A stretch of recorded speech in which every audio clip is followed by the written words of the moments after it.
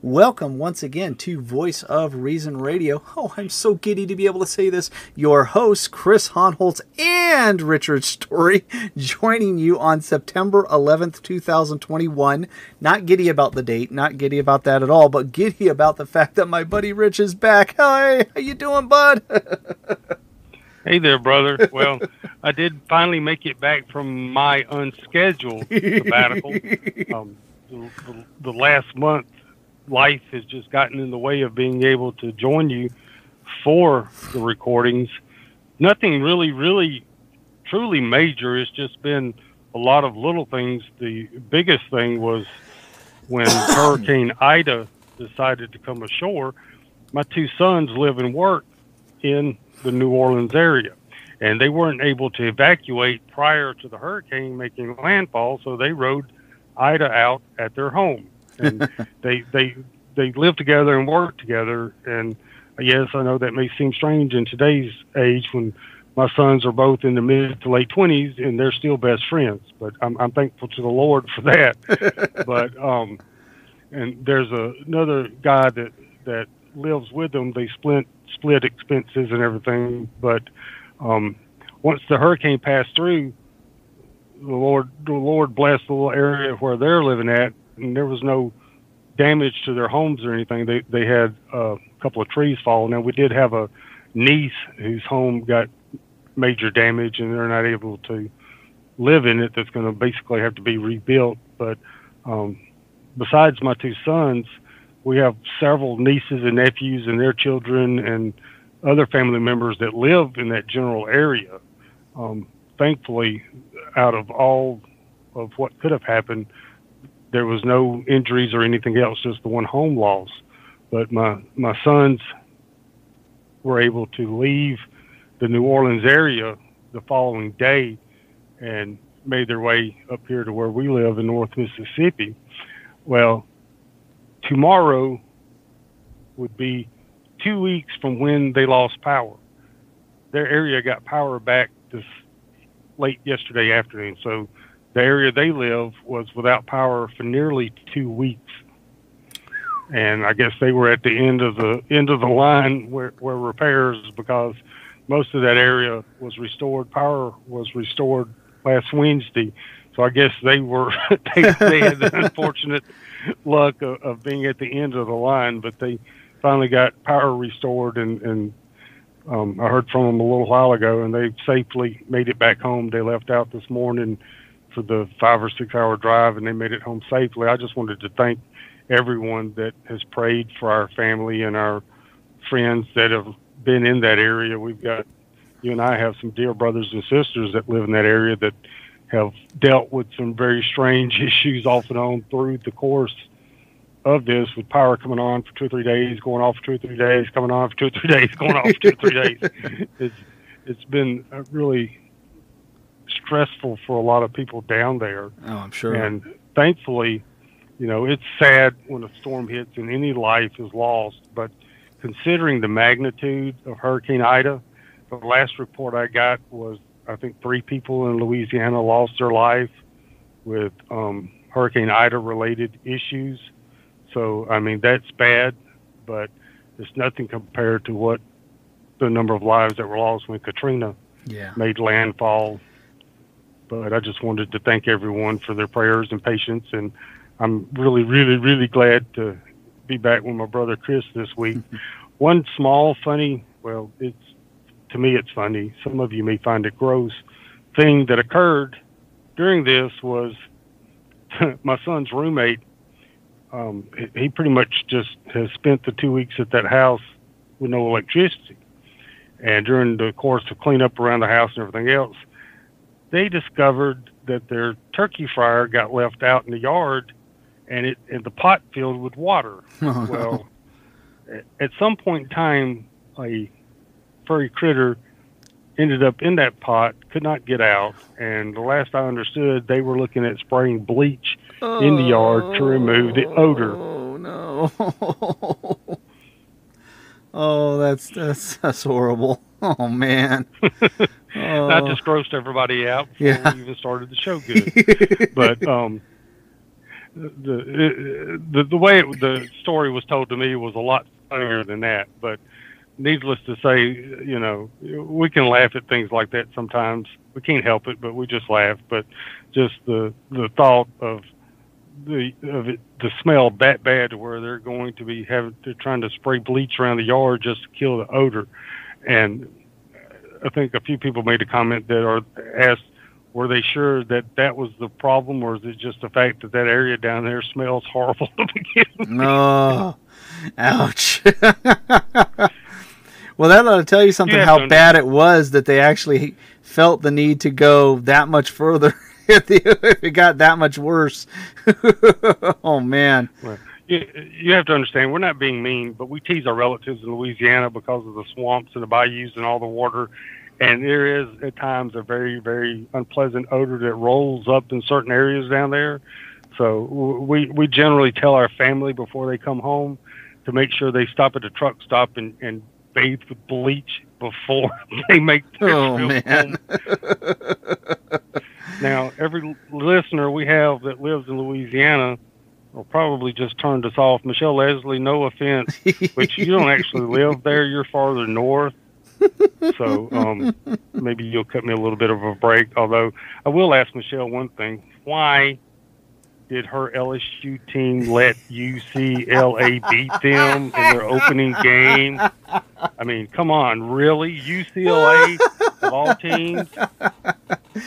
Oh, that's goodness. For you, Michelle. What less than 15 minutes into the show, and Rich is already starting fights with Michelle Leslie. Welcome back, Rich. It's football season. This is what Michelle and I do during football season. We mess with one another. Roll Tide.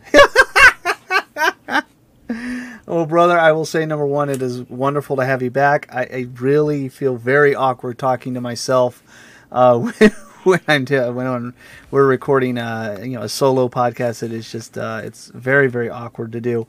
So I don't feel comfortable doing this without you. I am grateful that you are back. I'm grateful that your family, for all intents and purposes as well, they've obviously endured a roller coaster period of events. So we're grateful that things are working out and getting back to normal. So really, everybody that prayed for that, we really appreciate that and appreciate your patience while Rich was having to take care of family matters. And Rich and I have always said that this show comes second to our families. Our families are our first ministry. So thank you for that. I haven't had nearly as an interesting ride as you've had. I've just been contending with COVID for the last week and a half. That was apparently a bit milder than what most people would describe. I'm on the last day of my 10-day isolation and feel pretty decent overall. And thank you for those that I didn't make a lot of announcement about it. I actually did not find out that I had it until after recording last week's episode. It was rather funny. I had kind of felt head coldish, I guess would be the best way to describe it. We had some really, really, really bad smoke for weeks up here in northern Nevada, as many places did. And I honestly thought the smoke, my sinuses finally said, I've had enough. And so I really didn't think I was sick. The best way I could describe it is kind of feeling like I had a head cold. And I have to do weekly testing as required by my employment working for the state. And it was literally after I had uploaded and posted out the show that I get the notification. Oh, by the way, your test results from Wednesday came back.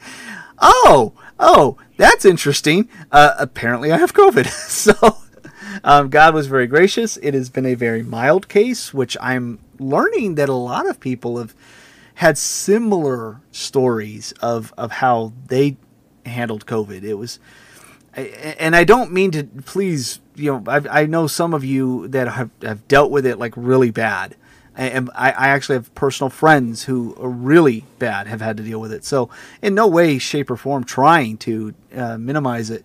But learning very quickly that the overall narrative that it's basically going to kill everyone is not accurate. That many people like myself, if not, it may not be the majority, but many people have dealt with it much like I have. So one of those things to do with as you will, but as I said on my post on social media, it's not a death sentence for everyone. And just because mine was easier than most doesn't mean that people don't deal with a difficult time. But make your decisions not on the narrative, but make your decisions on what the truth is, and then with a biblically informed conscience, because I did what the Bible actually talks about. I quarantined. Once I was sick, I was quarantined. And that's what I did. I obeyed that, got lots of rest, drank lots of water, took vitamin D, took vitamin C, took zinc, all those things. My wife started loading me up real fast on that. And it was very, I'm very grateful for that. But guess what we didn't do? We didn't go out and we didn't impact other people's lives with it. Did the biblical thing. That's the biblical way of handling it. So have a biblically informed conscience. Make your decisions that way, as we've always said. But grateful to have you back, Rich. It's never as fun doing this unless you're here. So I just want to remind you all, this is a program of the Christian podcast community. We always, every episode, try to encourage you to go check that out. Always want to ask you to check out our I keep wanting to say Facebook and Twitter, our website, our website at slavetotheking.com, where you can get linked up with everything. You can sign up and become a subscriber to it. You can find the links to our Patreon page. You can find the links to our store page, which is with doctrineoflife.co. And Rich, I'm so looking forward to this. I'm literally on the countdown for myself. Maybe less than 3 weeks away. Yeah, 19 days. We are now 19 days away from flying out to the G3 conference. And for the first time for many folks, I get to actually be with some of you all. I get to, and like, first time for many of you folks, as if that's a big treat for you. It's a big treat for me, is what I should say. The first time I get to meet a lot of you folks, and I'm so looking forward to that. And I'm going to bring my digital recorder with you, but I can make no promises as to if I can interview anybody. I have no idea what this is going to be like. This is like Comic-Con for theology nerds. So I'm really looking forward to being there. But Rich, we got it. Eki Tepsa and Nathaniel Jolly, these guys, how they thought about this, and it just never occurred to me. I don't know, but they've got their own podcast table. Okay, they're going to have a podcast table at G3. What are we thinking that we don't have a podcast table at G3? Well, for one thing, about all we could display would be a crayon drawing of our logo. I mean, we have no backdrops or anything. I guess you could hang up a shirt and say, check us out. So I'll tell you what, folks, if you want us, and this is providing, who knows what everything's going to look like next year. I mean, we've got, His Highness Air Biden, basically trying to dictate to the world we need to bow down and quit making him so impatient. So we have no idea what next year will look like, but if there is a G3 next year, if you'd like us to be there, we need some help from y'all, because we don't make any money off of this. So if you would love to see us make it to G3 and would love to see us have a table, Josh Bice, like he's listening, we'd love to have a table there. We need to start getting some materials together, which means we've got to start making a banner. We've got to start making stuff that we can share, and maybe having, hey, Josh, doctrineoflife.co, maybe some hats would be great. You're telling some other goodies on the website that maybe we can order and put up there. But if you'd love to see us do that, we could certainly use your guys' help putting that together.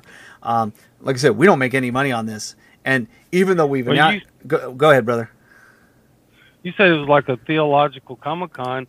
Couldn't we do like a Comic-Con and just charge $50 for a picture and $100 for an autograph? Isn't that the way all that normally works? I got a funny feeling that people wouldn't pay 50 cents, brother. I'm sorry. other words, we'd end up having to pay people to take their picture with us. I think that we'd have to pay people just to pretend they actually listen to the show. So, but we do have the Patreon link now. I don't say this to make you feel bad. Since the Patreon link's been up, nobody's subscribed to it, and that's fine. God continues to provide what is necessary for this show to operate. But the Patreon link is there. So if there's a way that you think maybe you would like us to do that, that's one option. Okay, that's a way it can be done. And maybe it's not Patreon. Maybe we got to use something else, because Patreon typically means you got to have some extras to give to you. And we're not really good at that. We're not good at doing extras. So maybe we'll figure out a way to make that work better for people. But if you'd love to see us do a table, that we could sure use some help with that. And, that would mean we'd have to start kind of planning now, because a year goes by really, really fast. So, anyway, I'm looking forward to that. Looking forward to seeing some folks there. But we got a show to do. If we have not done this in a long time. We are now 15 minutes into the show, and we haven't done the show yet. So we're out of practice. We're getting out of our rhythm. We may be just a tad bit rusty. Just a little bit, at least as the team effort. I mean, we were an hour and a half into pre-show before we decided, hey, we really need to record an episode. Yeah, and in that hour and a half, I think we spent 10 minutes talking about tonight's show. Yeah, so. that was about it. Talked about everything else. For clarification, Chris and I haven't spoke since the last episode we did together, so we had 4 weeks ago. Catching up to do. Yeah, I mean we had some catching up to do. Yeah, we text each other all the time, but yeah, it was the first voice-to-voice contact we'd had for a little while. So, bear with us. We might be a little out of the rhythm. So okay, all right. So let's not torture anybody with a terrible transition since we're so out of practice.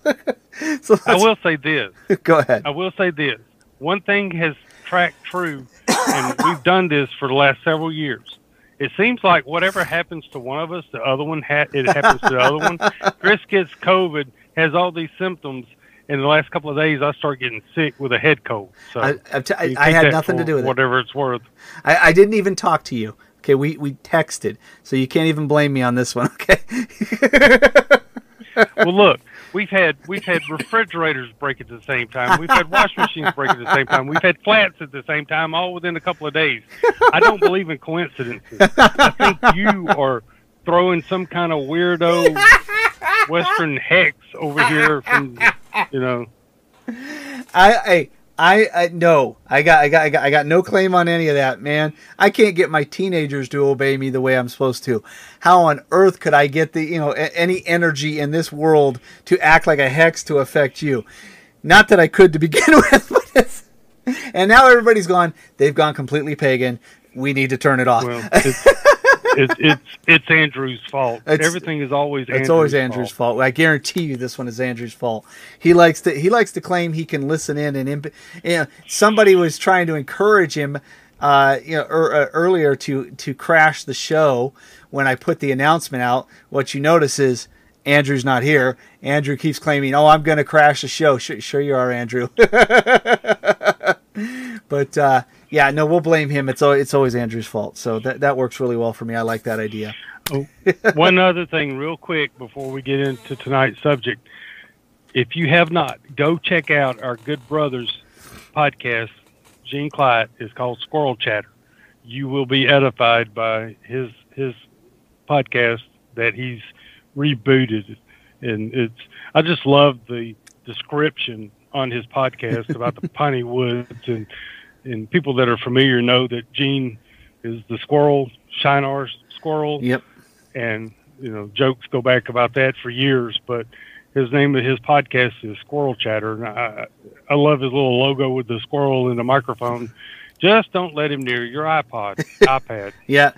Don't let anybody, especially if you are someone named Phil Johnson, do not let Gene Clyde near your iPad, and you'll be just fine. But if you tune in and listen to Gene's podcast, which I highly recommend, he is such a pastor and so pastoral in what he does. Definitely check out his stuff. It's so good, so very good. But yeah, One more. Go ahead. one more.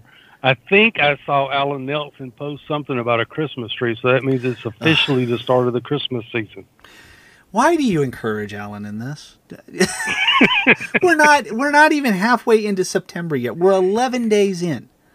11 days in. Why do you encourage him? Don't encourage him. Well, I appreciate it because it reminds me that Christmas is really not that far off. So my wife and I have already just started discussing Christmas shopping. So thank you, Alan. That helped trigger my memory a bit.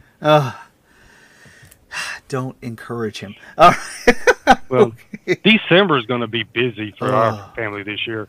My daughter is pregnant with my third grandchild, and the due date is December the 20th. Oh, goodness. That poor kid's not going to have a Christmas, a good birthday because he's always going to be competing with Christmas. That poor kid.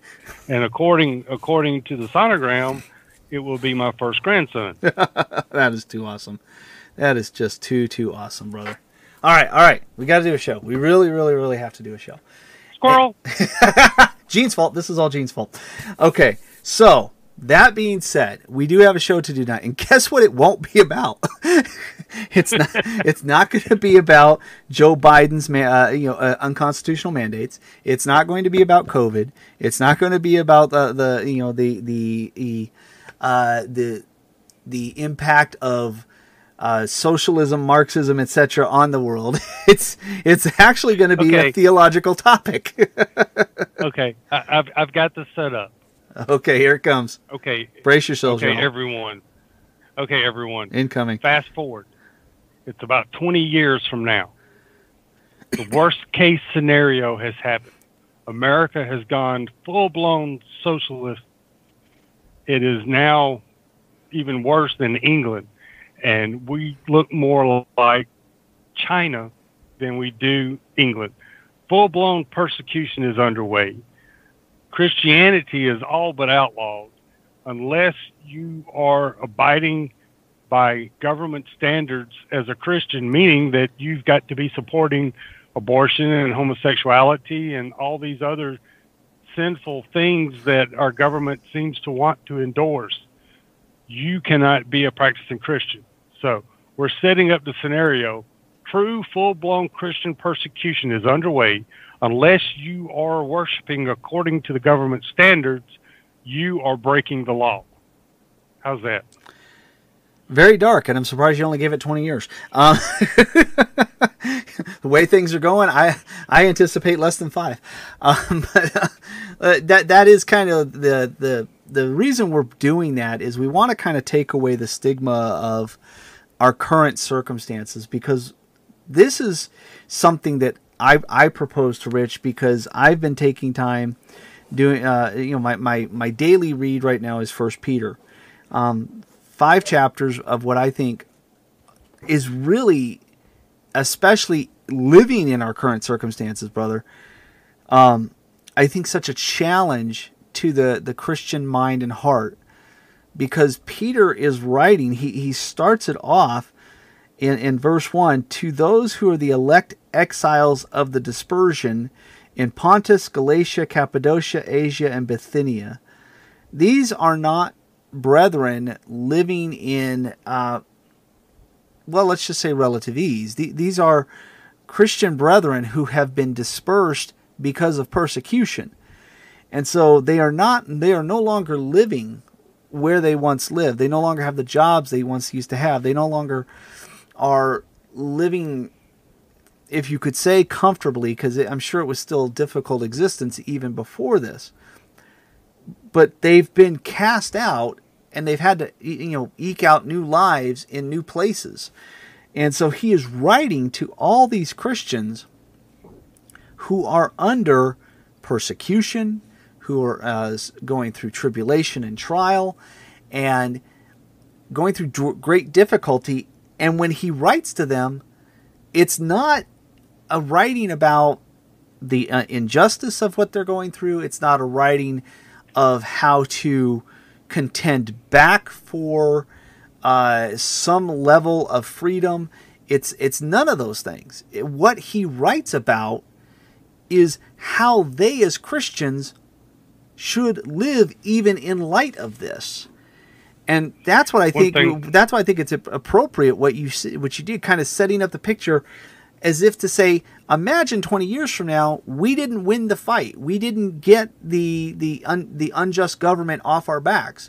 Imagine it's gotten worse. I think that's a great way, because it helps us, picture how do we yet still live knowing that. But go ahead, brother. I just wanted to point out also in that setup that what I was describing is what many brothers and sisters around the world are going through right now. It's not a matter of when will persecution come.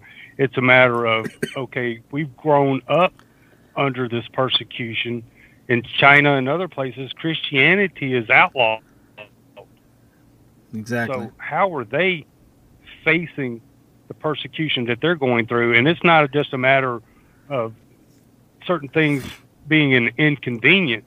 It's a matter of jobs, lives, livelihoods, the ability to feed one's family. Yes. Persecution that you look back and see that has happened throughout history. But we tend to forget here, living in the United States, that there are brothers and sisters in parts of this world right now that are going through things probably even worse than what the brothers and sisters that Peter wrote to are going through. Because, there's not a lot of real background in this epistle as to what type of persecution some of them are actually experiencing, as far as if they're facing death, or if they're facing being put out of the synagogues, are they facing being, ostracized and all that. But one thing's for sure, there are brothers and sisters right now that are facing death for professing to be a Christian. Yeah. Now, I know some scholars have debated that Peter wrote this during the time when Saul was ravaging the church, and these were some of the brothers and sisters that escaped from Jerusalem and Israel and went to these other areas. I'm not a theological scholar. I don't know dates.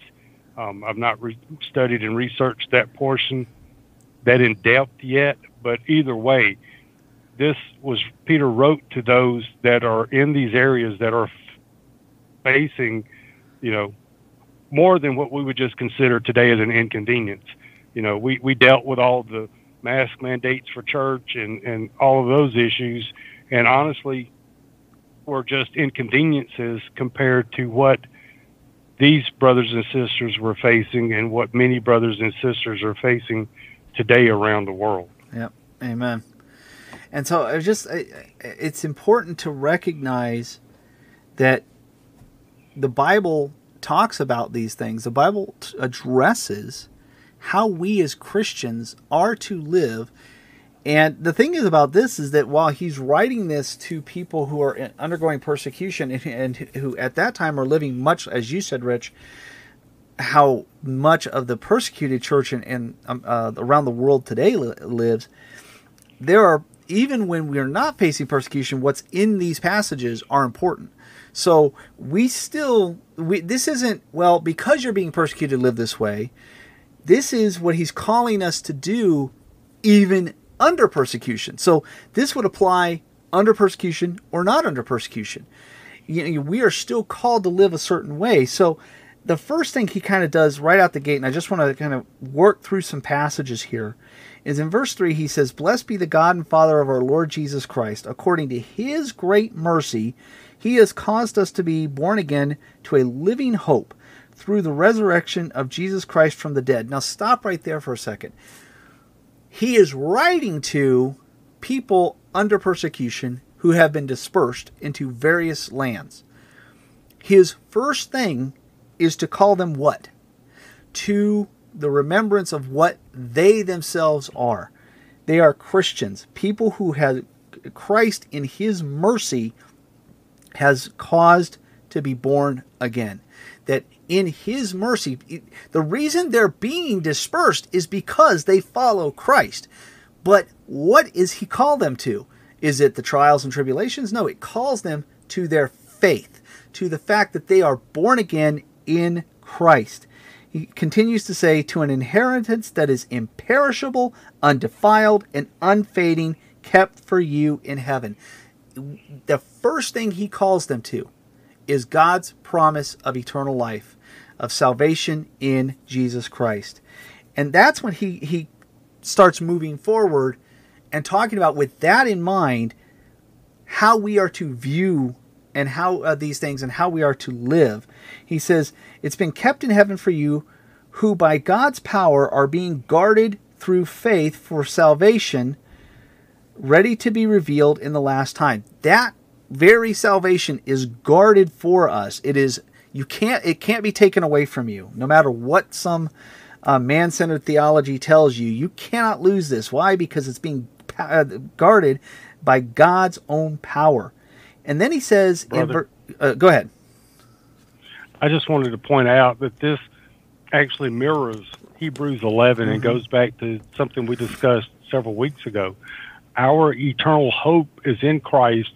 We're striving for that eternal glory with Christ in heaven, just like the Abraham and all the ones listed in Hebrews 11. Their faith was in Christ. Their faith was in the hope and the promise. Even though they didn't obtain that inheritance, it was that hope that we see, that inheritance in Christ, that salvation in Christ. They never saw the coming of Christ, but yet they lived by faith in the hope of that eternal kingdom within Christ, meaning that these brothers and sisters that Peter addresses, just like for us, our eternal home, our eternal residence is in heaven with Christ, not this temporary time here on earth. And we need to remember that during the course of our time as brothers and sisters in Christ on earth, we need to remember that our eternal citizenship is not in the country where we live, but our eternal citizenship is in heaven, glorifying in Christ. Amen. Amen. And it's with that in mind that he then says in verse 6, in this you rejoice, though now for a little while, if necessary, you have been grieved by various trials. So he is writing to people who are under persecution, who have been dispersed because of their faith, yet they rejoice even though they are being grieved by those very trials. And he says, so that the tested genuineness of your faith, more precious than gold that perishes, though it is tested by fire, may be found to result in praise and glory and honor at the revelation of Jesus Christ. We rejoice, even though we're going through trials, because it is proving the genuineness of our faith. Even more so gold. Gold, goes through these intense heat so that the impurities can rise to the surface and skimmed off to where you can get this just super pure gold. But that heat can destroy even gold if it's too hot. It can even destroy that.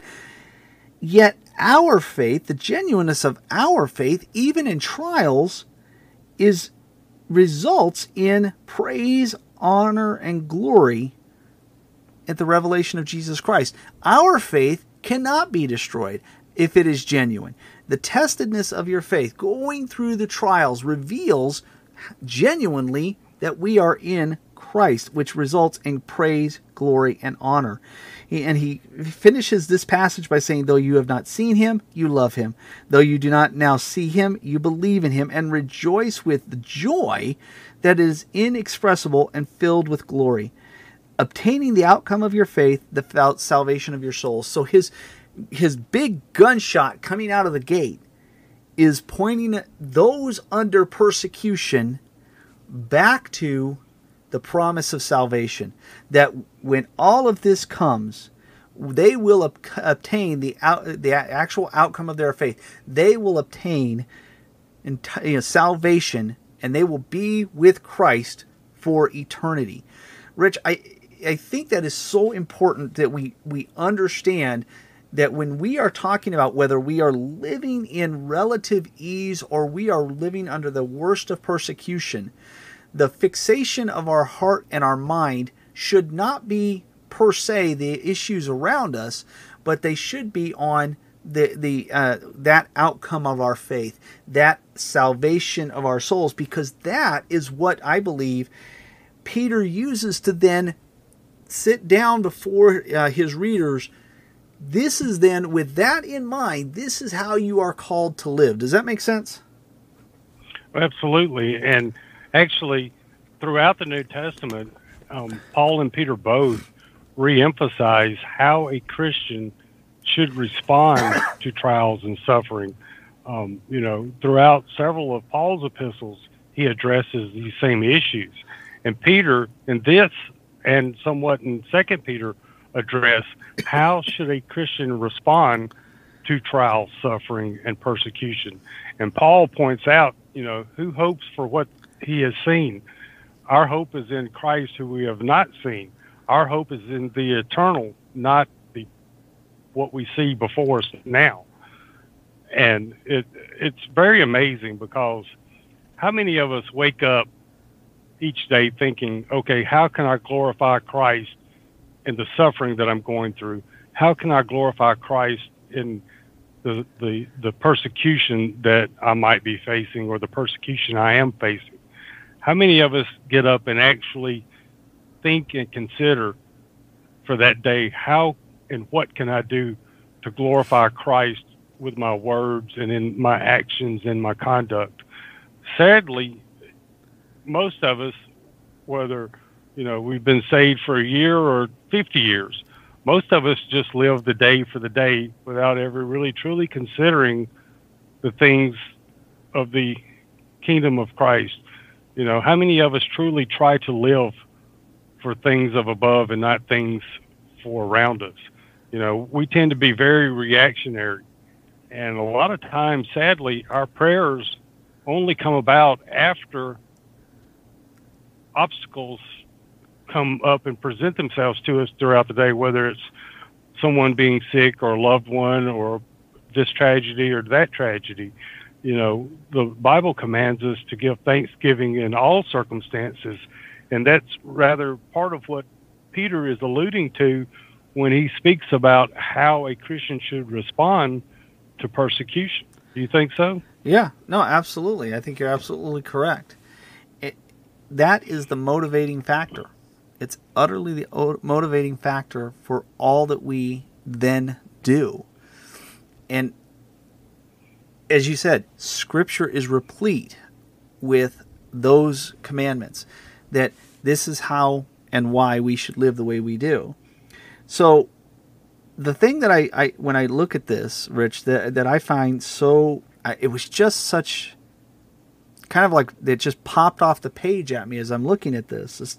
And again, this is, with everything that we're going through right now, I'm looking at this going, wow, this is not what I would expect if you're, the way we talk to one another as we're going through difficulties in this life, and the things we're talking about, how we're going to react and how we're going to do things. I looked at this and went, that's not what Peter's writing about. The first thing that he does is in the same chapter 1 in verse 13 is he says, therefore, preparing your minds for action and being sober-minded, set your hope fully on the grace that will be brought to you at the revelation of Jesus Christ. So again, focusing on that promise. And then he says, as obedient children, do not be conformed to the passions of your former ignorance, but as he who called you is holy, you also be holy in all your conduct, since it is written, you shall be holy, for I am holy. Now, Rich, they're going through persecution. They're going through persecution because they are Christians. They're going through persecutions because they have turned away from the things of the world and they have clung to Christ as their only hope of salvation. Peter has called them to remember their only hope of salvation. And then he says, be holy, to prepare their minds for action. As the notes in my ESV say, Greek rendering is basically girding up the loins of your mind. Being sober-minded, he says, don't be conformed to the passions of your former ignorance. Now, imagine you're going through persecution, that you are being told have been chased from your home. You've been chased and to live in other areas of the world. You're away from your family. You're away from the things that you know. You're called to remember that you're saved in Christ. And the first thing you're told is don't sin. Live in a manner that is not your former way of life. Don't fall back on the things that would allow you to kind of maybe mesh with the world, so to speak. He says, gird up your mind. Be sober-minded and be holy. The first thing he commands them to do is to live righteously. I mean, that's going to make you stand out even more, isn't it? Well, absolutely, because this also alludes back to the other scripture when it says, repay no one evil for evil. In our former ignorance, the first thing we want to do is seek out vengeance for those that have wronged us or do us harm or cost us money or cost us our job. In our ignorance, we want to respond to sin with sin. Mm-hmm. We want to respond in kind, but that's not what Christ commands us to do. He commands us to be forgiving, to forgive one another, to be humble, to walk in peace, to walk in holiness, to strive to walk in holiness. Now, honestly, we will never walk in perfect holiness while we're on earth. But as Christians, our desire, our goal should be to strive to walk in as much holiness and as much shadow of Christ as we can. And we can only do that through the gift of the Holy Spirit. But that doesn't come naturally for us. We have to be in prayer. We have to be in our Bibles and studying our Bibles. But prayer more so than anything else, because, if you're in prayer, how many times has someone prayed a prayer that would be a sinful prayer, meaning, Lord, please strike this person down because they did this, or this to me? No, that would be silly. I mean, if somebody told us they did that, we would call them out in a heartbeat. But no, we are to be forgiving, to seek to live in peace, to seek to glorify Christ. And this is commanded and taught and told to us in the worst possible circumstances. If we're to act like that when things are horrible and terrible around us, how much more so should we strive for that when things are good? I mean, how many times or how often do we even think about that?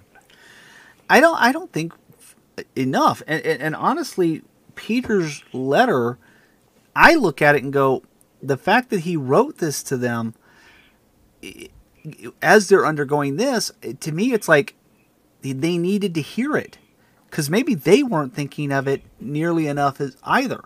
He's drawing them back. He's drawing them back to the message of the gospel, the promise of eternal life. And then the first thing that he out of the gate of that is to say, to be holy as Christ is holy. So he's calling them to live in such a way that they are evidencing that they are Christ's. Go ahead. I was just going to say, I was going to ask you to go ahead and get to it, because he goes deeper. He lays out what that should look like, how they should act, how they should respond. In this epistle, he goes deeper. He doesn't just say, well, you should be holy. He lays out what that means, how they should be conducting themselves during the course of these trials and persecutions. Absolutely. When he gets to chapter 2, Peter writes, so starting verse 1, so put away all malice and all deceit and hypocrisy and envy and slander. So he starts them off, as he, with the commands, he's telling them, don't do the things that the world does. Speak with truth. Get rid of the anger and the hate. Don't be hypocritical. Don't envy others. Don't slander others.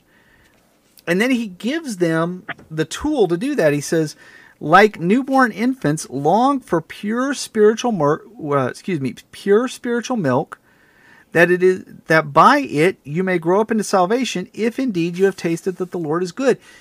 Desire pure spiritual milk. Where are we getting that? From the Word of God. Go back to the Word of God. The way you don't fall back is that you're feeding on the very words of God. That is what gives you life. And he reminds them that they are, when they come to Christ, the living stone rejected by men, they're being built up as a spiritual house.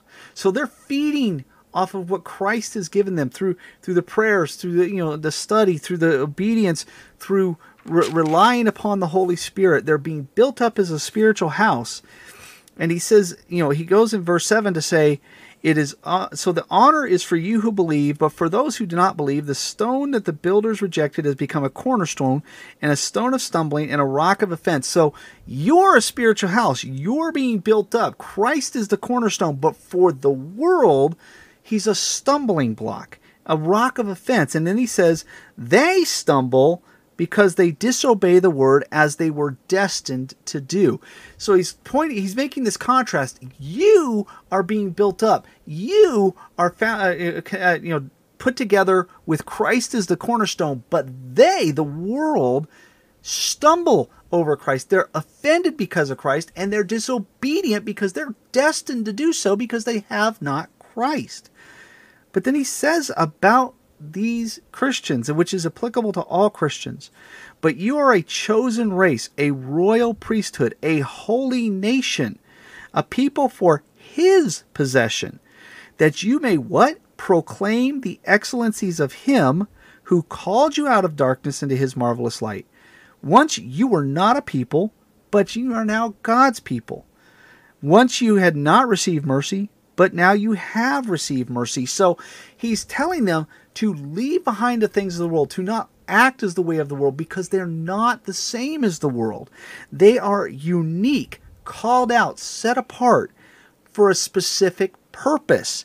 We are called out. We are built up as this spiritual building, this spiritual temple, so to speak, so that we may proclaim the excellencies of Christ. Our obedience, our rejection of sin, and our obedience to Christ is because we are a unique people called out so that we might proclaim the excellencies of him who called us into the light. We are no longer our own. We no longer belong to the world. We belong to Christ. And we've been made that. We've been made to be a unique people.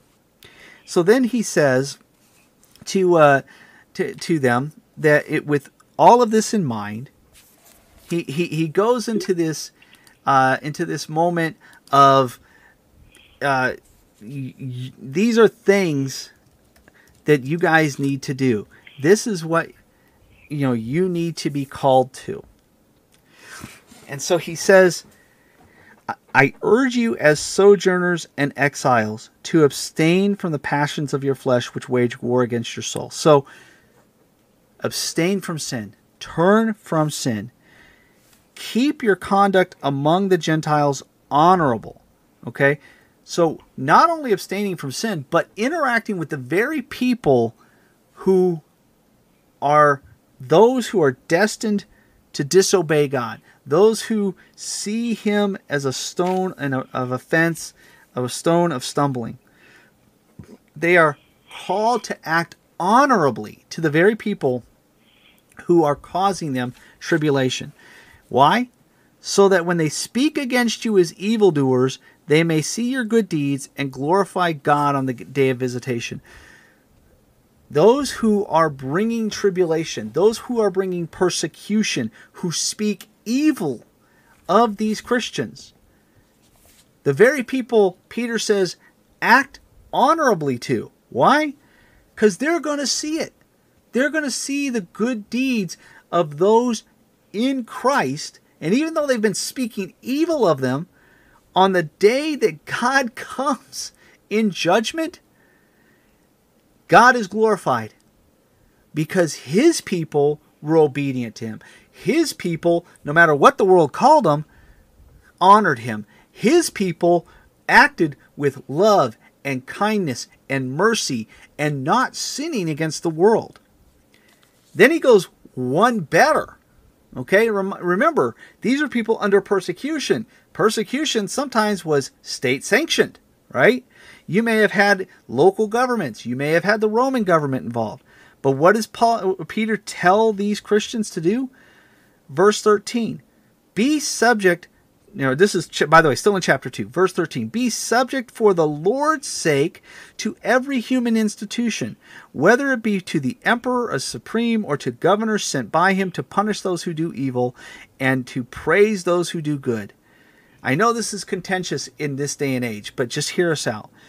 For verse 15, for this is the will of God, that by doing good you should put to silence the ignorance of foolish people. Live as people who are free, not using your freedom as a cover-up for evil, but living as servants of God. Honor everyone. Love the brotherhood. Fear God. Honor the emperor. Now, think about that for a minute, folks. Think about what he just said. Not only are these Christians to act honorably to the very people who may be speaking them as evildoers, but he's also saying, be obedient to the government. In those places where the government has authority, and we've talked about that before with how Romans 13 is applied, and even here, that the government does have a realm. The government, for example, can't tell the church, don't come together. The government can't tell you, you must have an abortion. The government can't tell you, stop worshiping in the name of Jesus Christ. And those are like kind of obvious explanations that obviously we can get into further, but we're not going to get into that right now. The point is, the government has its role, and when the government says you can't do XYZ in the name of God, the Christian is not obligated to be obedient to the government in those realms. We've talked about that. But however, on that day-to-day living, paying your taxes, driving the speed limit, not stealing, being honest on your taxes, not hurting others, being obedient and being under the authority of the government, even an oppressive government, even in a government that seeks to desire to cause persecution for you. He says, honor everyone, love the brotherhood, fear God, honor the emperor. Government can sanction persecution.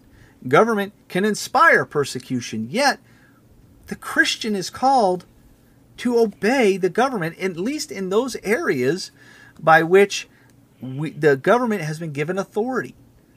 Why? Why would God say that? Why would Peter command them? So why? He says, for this is the will of God, that by doing good you should put to silence the ignorance of foolish people. Rich, when we are being obedient to the government, when we pay our taxes, when we obey the speed limit, when we're doing all the things that we are to do as obedient citizens, even under an oppressive government, it's a testimony that we honor God because God has called us to do this. Does that sound right?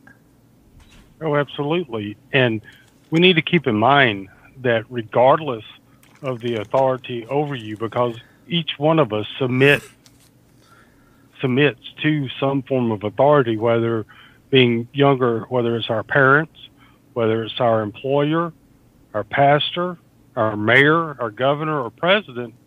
If those people placed in that authority will answer to God on the day of judgment, whether that person honored God in the role of authority they are given, or if they dishonor God in the role of authority, they will be held accountable to God, because in God's sovereignty, God allows that person to be in that position of authority no matter what level it's at.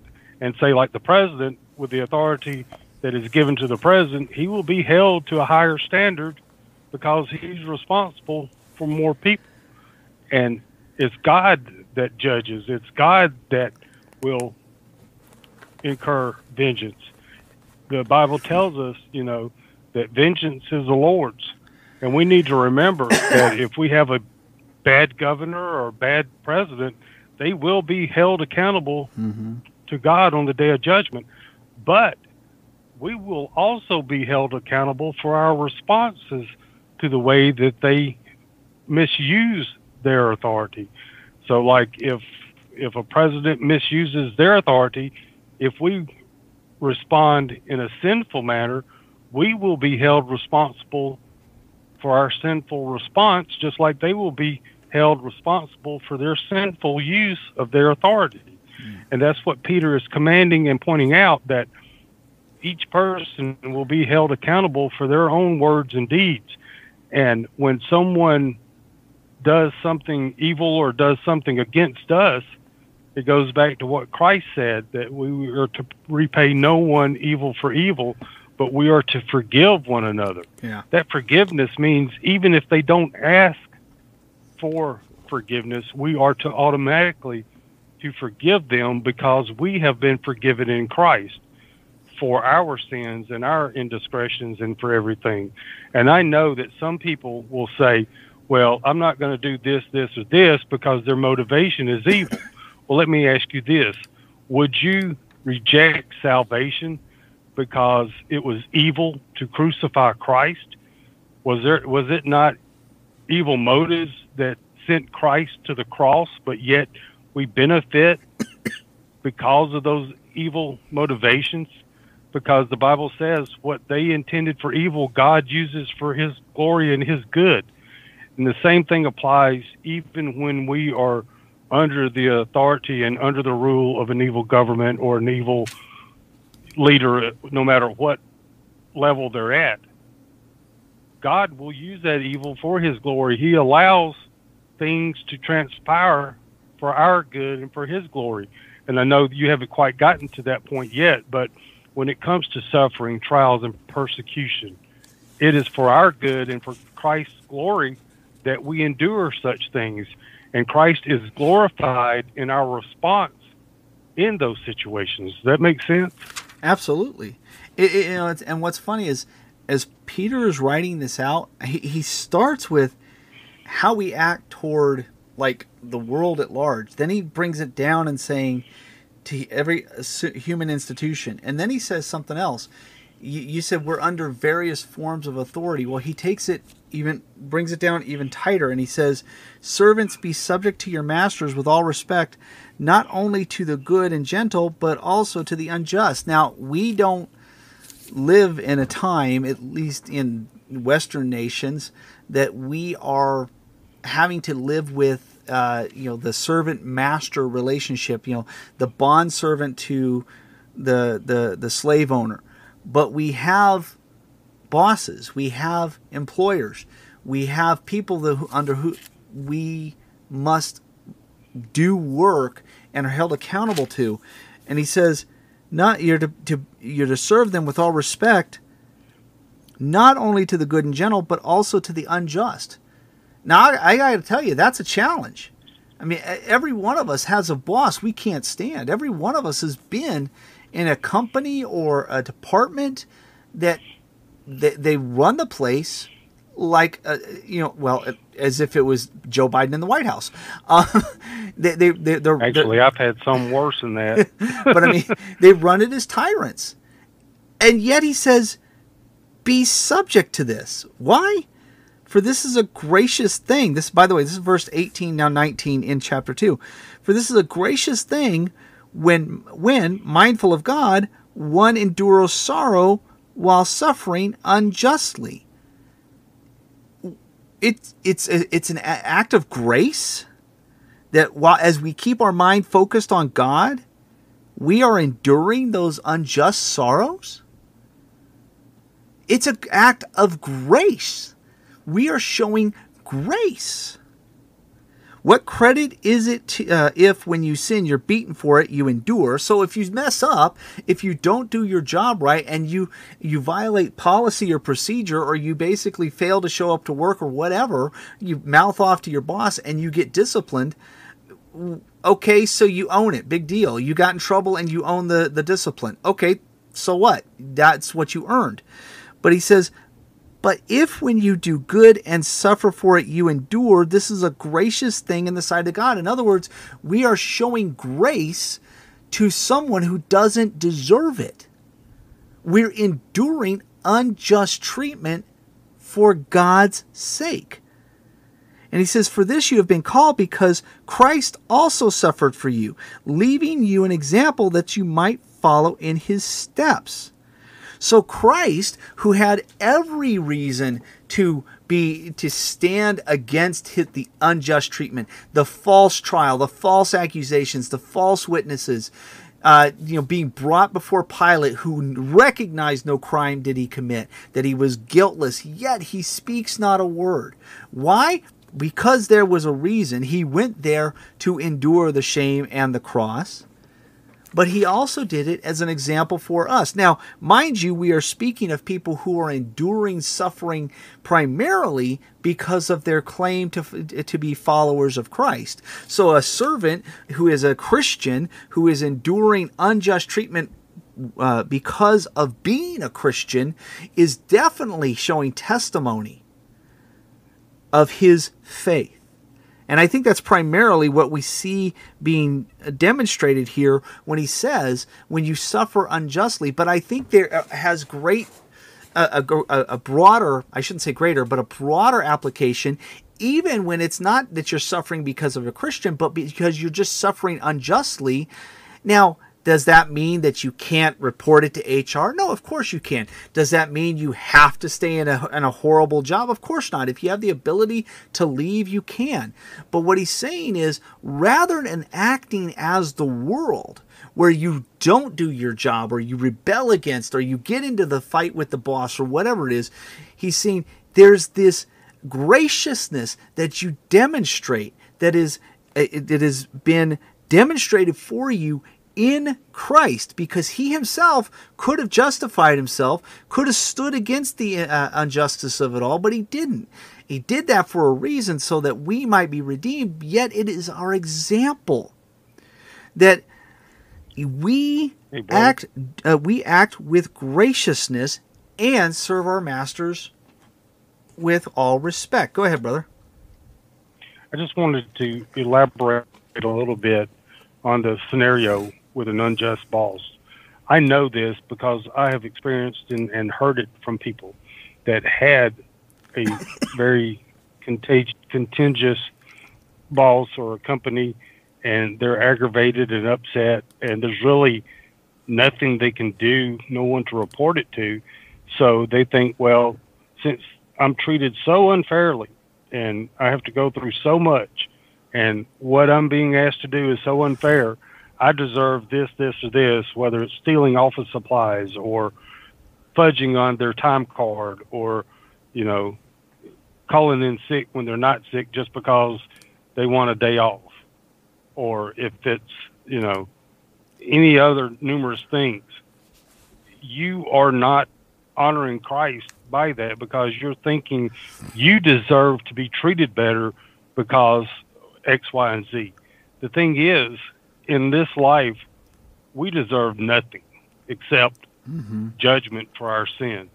And when you elevate when your pride elevates your opinion to the point to where you're saying, well, I deserve better, I deserve this, I deserve that, you're not thinking the way Christ taught or commands us to think.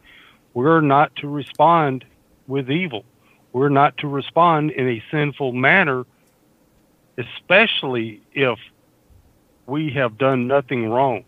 And whether it is happening because you're a Christian or not, if you are in Christ, you are a Christian, which means regardless of the why, you are to respond as Christ commands us to respond during times of hardship, trials, or suffering, or unjust circumstances.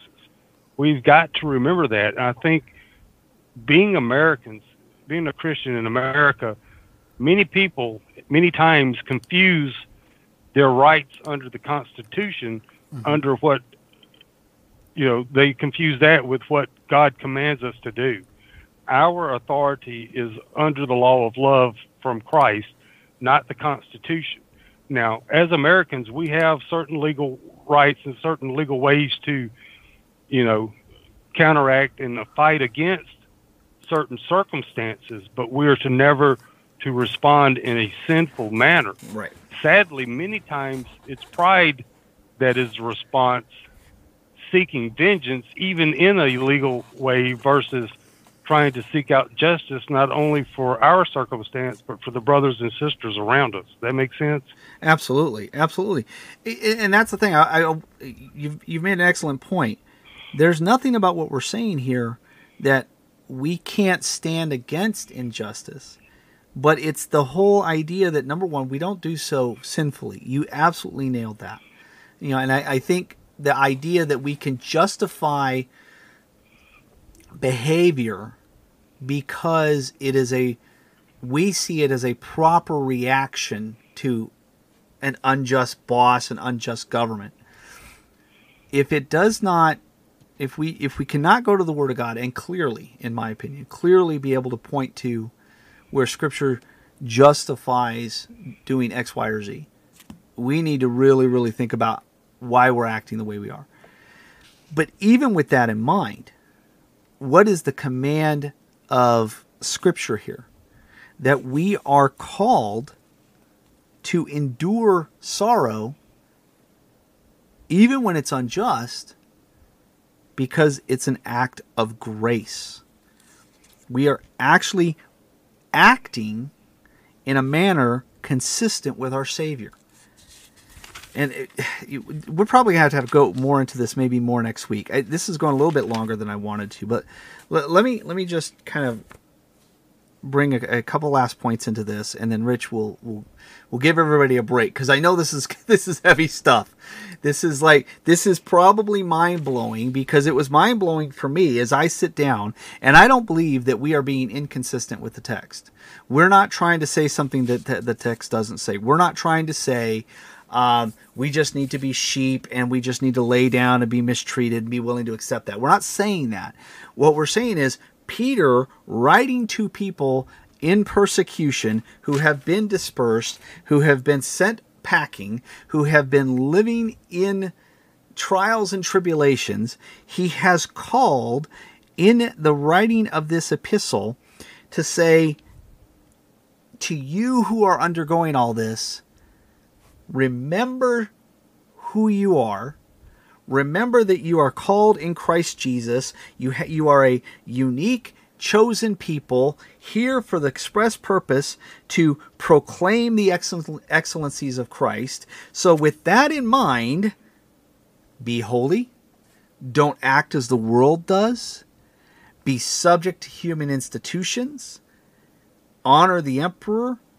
Serve your masters with all respect, and even endure unjust treatment without having to get into some sort of fisticuffs about how bad you've been treated, because when you endure sorrow graciously, you are acting as your Savior did.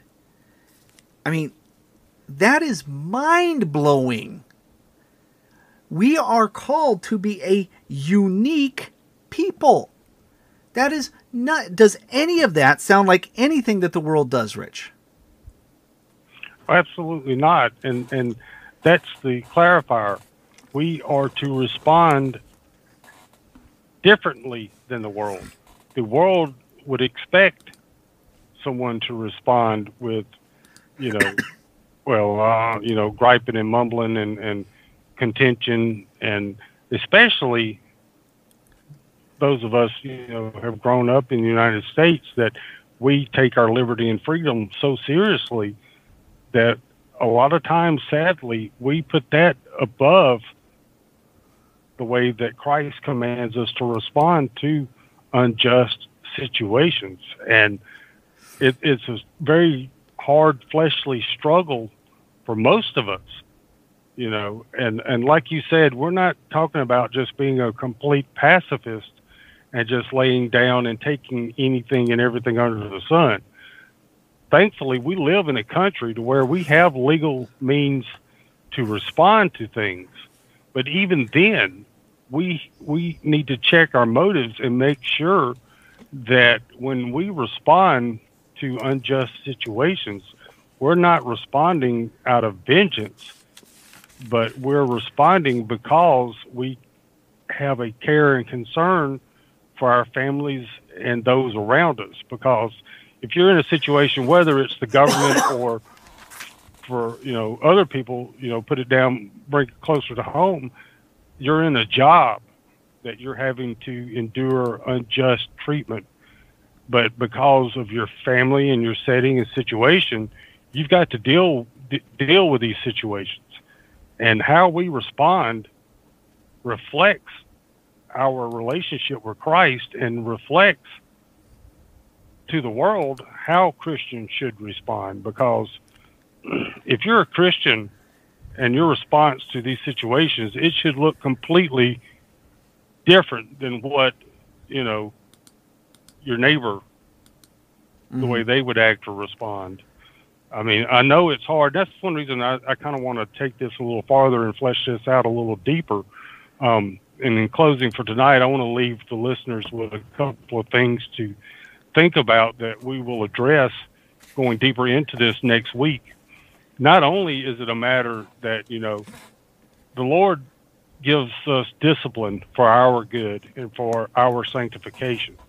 We endure trial, suffering, and persecution at times because it is the will of God to sanctify us. But we also have to stop, and if we're going through something, we also have to stop and look and ask and judge ourselves and examine ourselves and ask, am I suffering what I'm going through because of my own sin, or am I doing it because this is just the situation I happen to be in? Yeah. A lot of times we suffer because of our own sin and not because we are Christians. And if we're suffering because of our own sin, then we need to go to Christ in repentance and examine ourselves and examine our walk. And aside from that, I would like to put this question out to you, Chris, and to the listeners. The last time you went through something and the Lord was disciplining you, or the Lord was using a situation to sanctify you, when that was over or that situation resolved, or even during that situation, did you stop and ask, Lord, what are you wanting me to learn from this? Did you stop and thank the Lord for loving you enough to put you through that discipline, through that fire? Because the Lord disciplines those whom he loves. And that's something that we never think about, is thanking the Lord for the discipline that he imposes upon us for our good and for our sanctification. That's just kind of something I want to leave hanging out there until next week.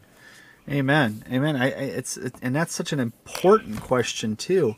And you make an excellent point, Rich. I mean, what is the emphasis of Peter in this particular epistle?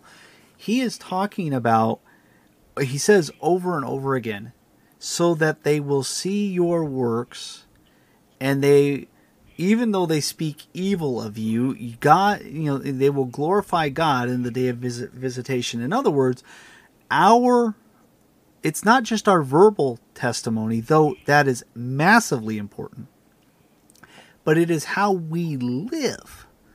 If you are suffering because of sin, and that's why he points out in servants how they live before their masters, is if you suffer for doing wrong, that's what you get. That's what you've earned. But if you suffer even though you've done rightly, you've suffered unjustly, then the person who's done this to you, they are the ones God will condemn on the day of visitation, and your gracious kindness and your obedience will be a testimony to God's glory. Here was someone that, as a follower of Christ, was repentant of their sin, who turned from the ways of the world, who lived in such a way as those who were around them understood this was a person being in obedience to Christ, even though they've been persecuted, even though they've been chased from their homes, even though they've endured trial and tribulation, they are still being obedient to God. And with all of that, then they're obedient to the human institutions. They're honoring the emperor. They're obeying the laws. They're paying their taxes. And in their workplace, they're honoring their master. In fact, look at this guy. He didn't even do what he was accused of. And look at him enduring that suffering and still showing up and still doing the job. What is that a testimony to? The glory of God. Because only because we have been changed by Christ, only because we are indwelt by the Holy Spirit, only because we are His for eternity and we've been changed and we're new creations and we're informed by the Word and we're in this intimate prayer with our Savior and we live lives of obedience, only can that be the case. There's no other explanation. It is a working testimony, a lived out testimony of the power of the gospel in the life of a Christian. Because as Rich said, this is wholly different from how the world reacts. This is entirely, completely different. And Peter is saying, be holy. Be holy because God is holy. Live righteously. And then he's taking us through these various demonstrations of what that looks like. Because we are, by not only by what we say, but what we do, we are proclaiming the excellencies of Christ. This is mind-blowing when you stop and think about it. And it has been kicking my backside every day that I've been reading this. It is a challenge. Because I think this is not what I want to do. I want to holler and scream at the world about how unjust it is. I want to demand my rights in the workplace. I want to say how cruel the world is. And yet I'm called to live a life where I am being honorable to the very world that hates me because I'm an obedient Christian. And so instead of getting to shake my fist back at them, I'm called to live honorably among them, love them, and serve with excellency. Rich, that's hard. That's really hard. The Lord resists the proud but gives grace to the humble. Amen. And that's what this is leading towards, is living a life in humble obedience to Christ. And it's because it is in obedience to Christ. It's not about me. It's about Christ. And I think that's what when we look at passages like this, we have to understand. That's why he starts off with that cannon shot out of the gate about that undefiled and perfect salvation that's laid up for us for an eternity, and it's being guarded by God himself. He says, this is what you have.